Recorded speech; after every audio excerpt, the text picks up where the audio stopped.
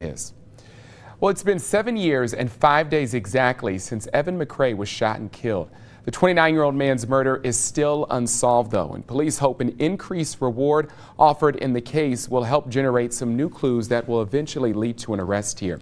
McCray was the passenger in a car when he was shot on Rice Street near Gage in Mount Auburn. The driver pulled into the BP on Jefferson in Corryville and flagged down an officer for some help. Medics arrived, but unfortunately could not save McCray. Crimestoppers is offering a $2,500 reward in this case. Again, the number to call, 513-352-3040.